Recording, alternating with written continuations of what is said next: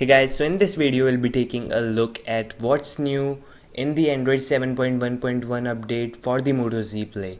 So if you haven't got the update, you can install it manually by watching my previous video.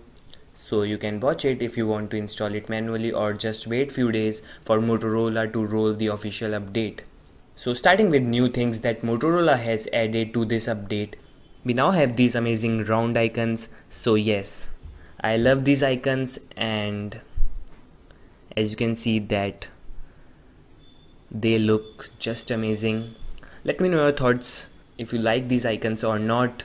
So these icons has been added by Motorola. So next thing that Motorola has added is this Duo application. So this is basically a video calling application that Google launched few months ago, and Motorola has added this.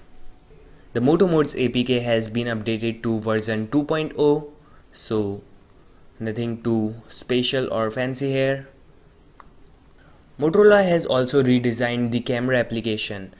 So this is the new camera application.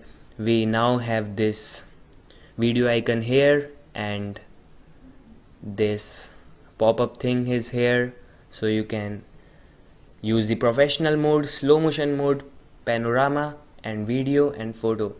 So just pressing this video will make this.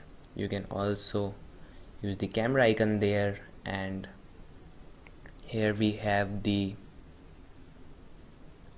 old menu bar.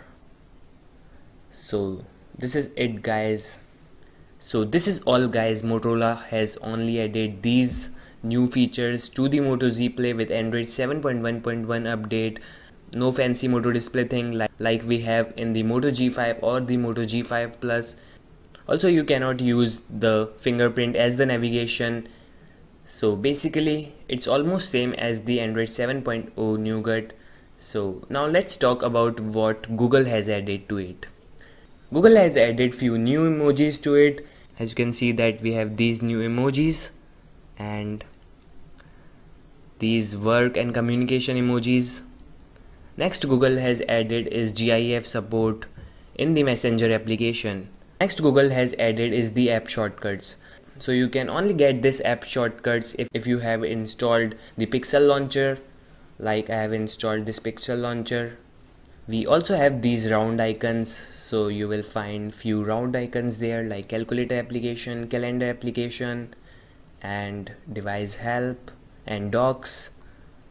The update also adds power off, restart, and emergency menu. So this is a great feature.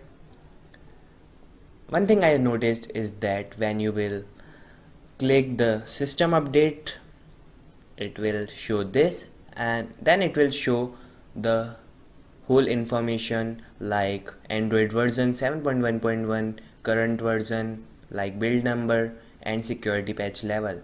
So this thing is really a new feature. Also another thing I noticed is that in the display thing you have the screensaver. So this is also an amazing thing. You can start it now. So this is a cool feature. Just tap to wake up. Talking about the improvements, what I noticed, so the device is flawless as usual, nothing too improved here. I haven't seen any noticeable changes or noticeable improvement in the Moto Z Play. Yeah, the boot animation is faster than the previous one, as you have already seen in my previous video of Android 7.1.1 versus Android 7.0 in the Moto Z Play. So this is all guys. Thank you for watching this video, and do hit that subscribe button for more videos like this, and peace out.